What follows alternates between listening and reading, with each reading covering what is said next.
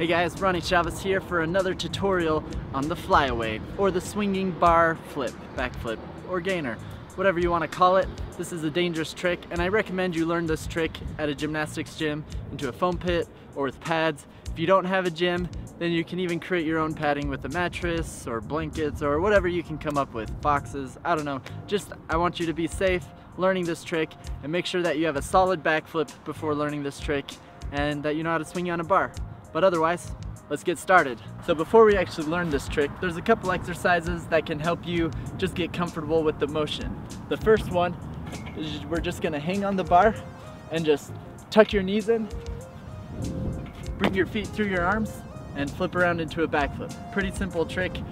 Most people can probably already do that, but that's just to get comfortable initially if you haven't tried that before with flipping around upside down while hanging onto a bar. Now the next thing we're going to do is have a little bit of swing and just do the same thing. Now with that, it'll actually swing you backwards, and that's okay. I don't want you releasing yet practicing these exercises. Just hang on until your body's all the way through, and then you can land the trick. The difference between this motion and the actual flyaway is you're going to be releasing as you're swinging out, and then doing that tucked flip motion as you're launching up and away from the bar to do the flip.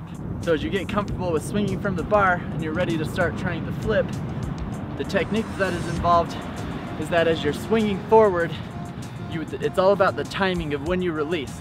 If you release too soon as you're swinging forward, then your center of gravity will drop straight into the ground. If you release too late, then you'll be kind of swinging back towards the bar or go up too much, and you can risk clipping your feet on the bar. So you want to make sure you find that right balance where your feet are swinging up and you're swinging here, and you start to tuck your knees in and then release so that you have that momentum going up a little bit and forward to send you away from the bar, but your center of gravity is still high, so you have plenty of time to get the trick around. What else you want to be thinking about as you do this trick is as you're coming up and you start bringing your knees towards your chest, think about that you're tucking towards the bar, but your momentum is going to be carrying you away from the bar. If you're still dropping quite a bit practicing this trick, it might help if you do actually a little bit of tug pulling on the bar. This will actually help you whip a bit faster and give you a little bit more height. It's just a subtle tug. It's not a pulling my body into the bar. It's just a little jerk that gives me extra momentum and rotation to do the trick. So after the release and the tucking of your knees, you can tuck it, you can lay it out. The main thing is that you're getting around and you're able to spot the ground to open up and land successfully. So when you have the flyaway down with the tuck and you're ready to do it into the layout, it's going to be a little bit different, but it's mostly the same in the release and launch. The only difference is going to be in the swing and how you whip your body when doing the layout. So everything's the same. You want a good amount of swing, but then at this point when your legs are about here, you want to hang them back a little bit longer so that as you come up here, you can get a little bit more whip with their kick, and it's almost like you're going to go into the tuck, except for it's only subtle. It's just, you know, a kind of a powerful, you know, motion to here until you're going to be releasing and opening up your body again to do the layout. And so your legs hang back, you whip them forward, and then as you release, you open up again for that layout to come around and land the trick. And then while you're in the layout, you just want to make sure you've had enough momentum to flip you all the way around.